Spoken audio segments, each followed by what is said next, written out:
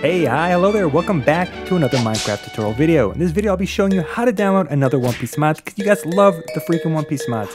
This time I'll be playing Mine Mine No Mi mod.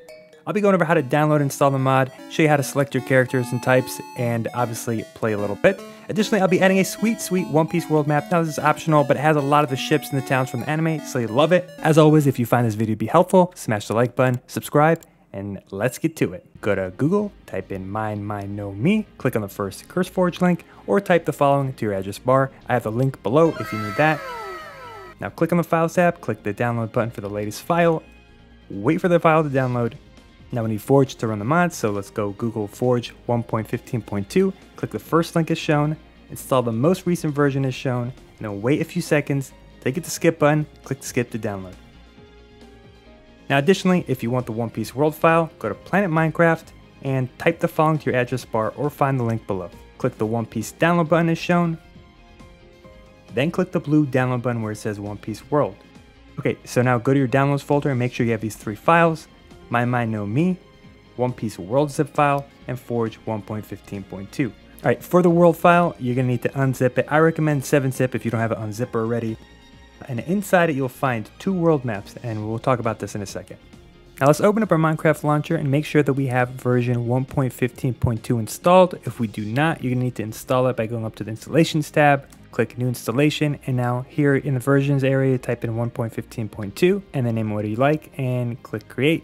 Go back to the play menu, click play. You need to install it first for you to install Forge. So the next step is go back to your downloads folder, double click the Forge installation button. Now from here you install client and then wait for it to actually install. Now go back to your Minecraft launcher and you should see that you have version 1.15.2-Forge installed. If you don't, then we're gonna need to go and repeat the steps of a new installation, and you're gonna go and find a version of 1.15.2. Now type in 15.2 and you should see a Forge version of that pop up, and just create that version of installations. Now go back to the main menu and select that Forge version that you just created. Now make sure it does say 1.15.2-Forge and then go ahead and click the play button. Now once Minecraft loads, click the mods button and here you should see all the mods that are actually installed. As you can see, we have none, so we want to click open mods folder to open up the Minecraft's mods folder on our desktop. As you can see, it's empty. All we want to do is open up the downloads folder and drag the Mine Mine No Mi One Piece mod over to the mods folder.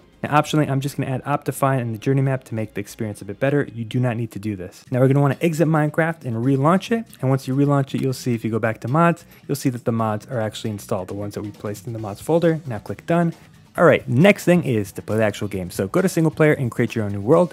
If you want to go the optional route where you use the One Piece world that we downloaded from Planet Minecraft, as you can see here, I have it highlighted.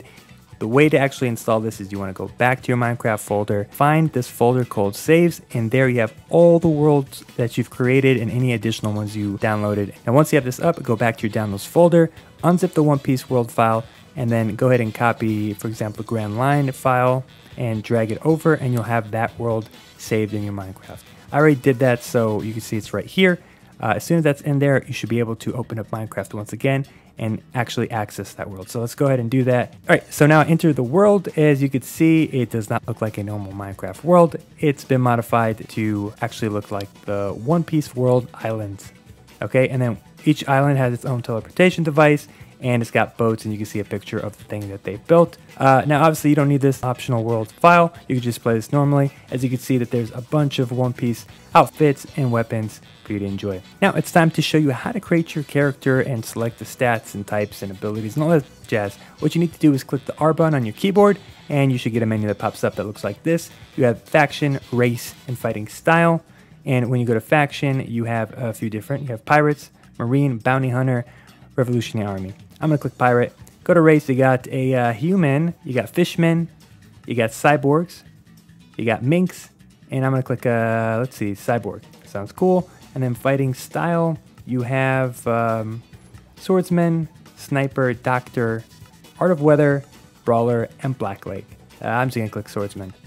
And yeah, that's it. And if you click R again, you'll see that you have your abilities, quests, crew, and challenges, whether they're unlocked or not. Now you can see not everything is unlocked. Now I'll probably create a separate video showing how to actually unlock it and play the game. But now this is just how to install it.